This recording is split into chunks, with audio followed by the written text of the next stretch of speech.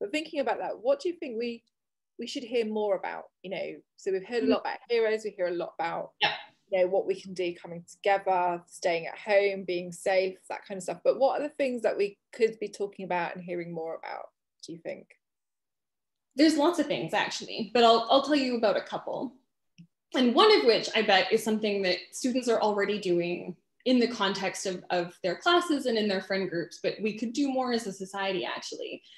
And that's, I think we should talk more about differences in how people experience the pandemic, okay? So for instance, the way you experience the pandemic in London versus people who live in the countryside is pretty different, right? For a variety of reasons. Similarly, during the pandemic, we had disruptions to the way that funeral practices were carried out, and that affected some communities differently to others. In particular, Jewish and Muslim communities had their ability to carry out funerals in the way that they would prefer be disrupted. This was true for everybody, but there's a specific way this relates to Islam and Judaism. And we don't always see those differences experienced, and that upsets people. It's sad. We also need to hear about the ways in which different communities experience vulnerability to getting sick from the virus, and also, unfortunately, dying from the virus, right? So communities who are Black, South Asian, or from other minority ethnic backgrounds in the UK, we know from the charts, from the statistics, that their health risks around COVID-19 are not the same as white British people. And that has big effects on communities, on families, on schools, on professions. And it's sometimes difficult to talk about these things, but it's really, really important because we need to know that the pandemic affected people in different ways. And we need to be understanding and to share, and to remember that the way we or our family or our community experience a pandemic is not necessarily the same way that everyone did. That this is what we mean when there's lots of narratives, there's lots of experiences. Related to that, I know I've been talking for a while. The other thing I think it's important for us to talk about a lot more is grief, which is how people feel after people they love have died, or when someone their friend loves dies. What do we do when people in our community and our lives die? It's really hard to talk about grief. It's very sad, but it's also really important. It is also something I'm guessing some of you may have figured out that adults really don't like talking about. They find it really, really difficult. We often want to move on and talk about happier things, or look forward to things, or talk about things getting back to normal. But for people and for society, it helps us to heal when we are able to acknowledge and talk about what happened. And part of what has happened in the pandemic is that people have died and people have been scared, and that has been upsetting for a lot of people. And I think that's the thing, isn't it? It's normal to feel anxious and worried about this, and Yeah. this is part of what they're doing in their project, is like understanding that that's quite normal, but adults don't like admitting that. And they will often say to children, like I'll say as a parent, Yeah, you've got to tell me if you're worried, you've got to tell me if you're upset. And then I won't tell them when I'm worried and upset, if you see what I mean. Because you try and keep everything, and to some extent you can't share everything all the time, but it is, we don't like to admit we're vulnerable. I think that's part of the problem for adults. Adults have a hard time admitting that they need other people and they need help too sometimes. But everybody needs people, especially when things are tough. I'm thinking about everybody needs people, and thinking about, people, they come together in their classrooms, in their communities and families. There's a certain way of thinking, isn't there? There's a way of remembering things that you've called collective memory. And I think you sort of define about how we all think about things. And this is really important. Why do you think it's so important to talk about, to talk about things like grief and how we feel, and anxiety, that kind of thing, because how will it help us move forward with sharing our memories and Well, a lot of what the university research shows is that if we don't talk about it, broadly speaking, people are still sad and upset, but they're not able to share that with the people around them, which often means that they continue to be sad when coming together would be helpful. But it also can mean that if we don't talk about it together and share our experiences and listen to other people's experiences, that we don't always remember what has happened the same way. And that can make it harder to resolve conflicts, but it also can make it harder for us to decide what we want to do together going forward, whether it's preparing so that we're better prepared for health emergencies, or thinking about plans for going back to school. If we don't have the same understanding of what happened, it's much harder to move forward together.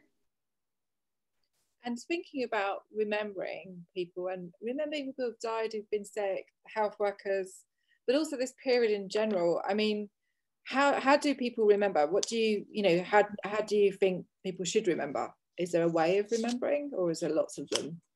Oh, there's so many ways of remembering. I think there's a way that we remember collectively, which is all together, and the way we could say society remembers events. It's sort of what we kind of agree all together happened. It's a bit like how in your family, there might be stories that get told so much you feel you remember them, even though the events in the story might have happened before you were born or when you were really, really little. That's sort of the collective memory of what happened in your family. And eventually the pandemic will be over. And we will have a collective memory about what has happened during COVID-19. And that's why I think this project you're doing for school is so cool, because you're going to help us remember that the diaries you're producing and the pictures you're producing and the things you're thinking are going to be part of that big collective memory. In a more personal sense or private sense, as you're saying, Debbie, there's no one way to remember. Everyone is able to remember in their own way and in their own time. And so I can give some suggestions, but I don't have a recipe for the best or the only way to remember. But I think things that are helpful to think about are for people who have died or been sick, it's important or useful often to remember what they liked to do, the people they loved, the funny things they said, how many pets they had, to remember their lives and who they were to the people that loved them, rather than the circumstances of their death, which is COVID-19. It's often really useful to focus on the person who has died's life. It's also, I think, useful to think about remembering in a variety of ways, right? So for ourselves, we might talk to our friends and family, we might look at pictures, we might make videos, we might draw pictures. When it's safe, we might go to a place that is important and meaningful to us to just think about the pandemic and sort of take stock of everything that has happened and to be quiet and reflect. For people who belong to faith communities, going to places of worship like a church or temple or gurdwara or mosque or synagogue can often be a good place to remember. But there are as many ways as you can think of. There are ways to remember. There is not a wrong way. And do you think, I mean, obviously we're talking about, thinking about a national remembrance of some kind of like Remembrance Sunday. Yeah. Which happens on the 11th of November, and we wear poppies and we put wreaths on monuments and that kind of thing. And obviously we talked a little bit in the last term about the influenza epidemic and how there's no memorial. Yeah. And even if the government put up a memorial that, I mean, it doesn't have to be a fancy or permanent memorial, does it? I mean, it's, everybody remembers in their own way. So, I mean, what do you want to finish with, just to say to the group today? I think one of the key things to keep in mind about remembrance and memorialization is that it doesn't have to be permanent. It doesn't have to be a statue. It doesn't have to be a plaque. Those things are nice, but they're not the only way to remember. We don't need to ask permission for remembrance. The government is not the only institution or place in our lives that engages in remembrance.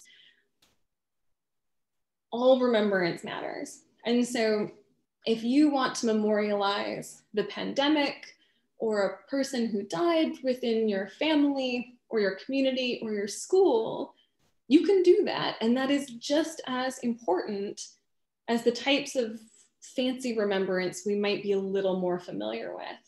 Everyone is allowed to participate in remembering. Thank you. Thanks very much for sharing that information and your research with us. Oh, thank you so much for inviting me to participate. This has been a real pleasure.